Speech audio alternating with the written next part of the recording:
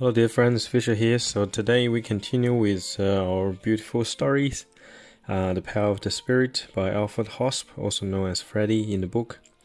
And then today we continue with our story 34, part 9. So this is the second last paragraph of the story. So okay, let's begin. So Bruno talking about lots of things about our life task and listen to inner voice in the previous paragraphs. So now we come to what Bruno said. Yes, friends, only here in your bodies are you able with goodwill to accomplish your goal. Since on the other side, that is, in the spiritual world beyond this one, where you can't call anybody your own anymore, it is much harder. So you should be grateful for every day that you are allowed to live. But always live in such a way that you are willing to learn while you are here and serve that which is of God. We all have a task that we receive before we were born and which we have to accomplish in the span of life that has been made available to us.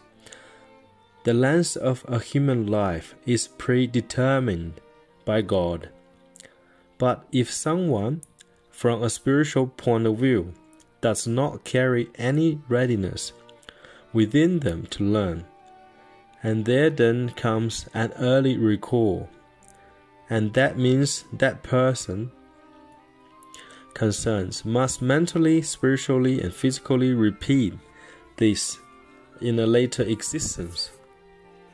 Such a recall can also happen, however, when other people or the environment of the person concerned renders any further stay on earth meaningless.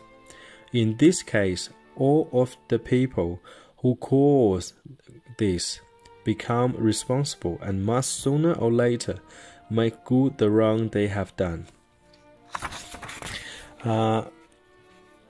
Yes, dear friends, so with this verse, Bruno and also again stress we need to live consciously and then with goodwill. So and when we given this body by God, we give the live on beautiful earth, so we given our time so to accomplish our goal. And Bruno say we need to use it wisely, and then to accomplish the life task we are given by God. And also, and he said in the other world, which is in the spiritual world or the non-physical world, beyond this world, and it's much harder because we don't have a body anymore, and then we don't have a we don't have a touch. We can't see, we probably can see, we can't touch. We don't have a the feeling anymore. So we should be grateful that we're allowed to live every day, and also we must show our willingness to learn, to accomplish our task, to walk on the divine path, to serve that which is of God, serve the good purpose, serve humanity, serve the people around you, your family, your friends. And then everyone receive a task in life to accomplish. And then the length of human life is predetermined. And then Bruno once said, at the moment you were born, you know when you're gonna die. So of course, after we were born, we don't remember things anymore. So we don't remember whatever happened in the other world. Some people, some highly evolved spirits, they remember whatever happened in the past. And then as what Bruno say, when the spiritual eyes awaken, so you remember, you see whatever exists on earth. So it's just a physical counterpart and always fade away. And then Bruno, he knows the earth history. He can see many things, and then he can smell, he can hear many things. And then one day we'll be like a Bruno, so we just have to continuously walk on the path, the spiritual path, to always evolve our spirit, to always learn, to always push forward. And then also here in this paragraph, Bruno make 2 remarks. So, and then in what situation people will leave early to this earth. So we'll leave early, we'll depart like from this earth early. But whatever the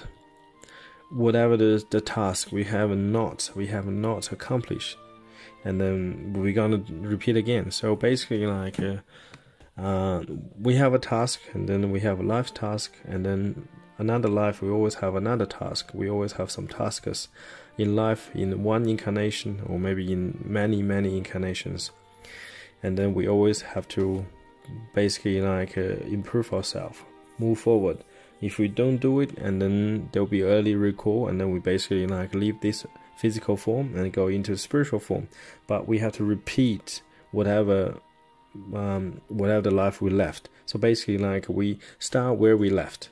Okay, so yesterday you did not wash your dishes, today you have to make it up. So you're gonna wash your dishes.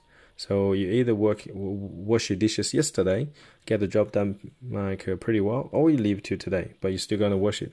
So to me, my personal understanding is we rather do it early than late.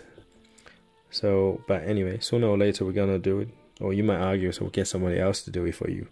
That happens in that dishwashing case, but in terms of our own spirit, and then it's always entirely up to ourselves, whether we choose to do things early or late, and then sooner or later, or whether we choose to do good or bad. But we always have to make choice by ourselves. And then this spiritual journey, so largely, and then we taking responsibility for ourselves, and then we do things for ourselves. Others can help us, nobody can do things for us. We have to walk on the path that has been determined for us by God.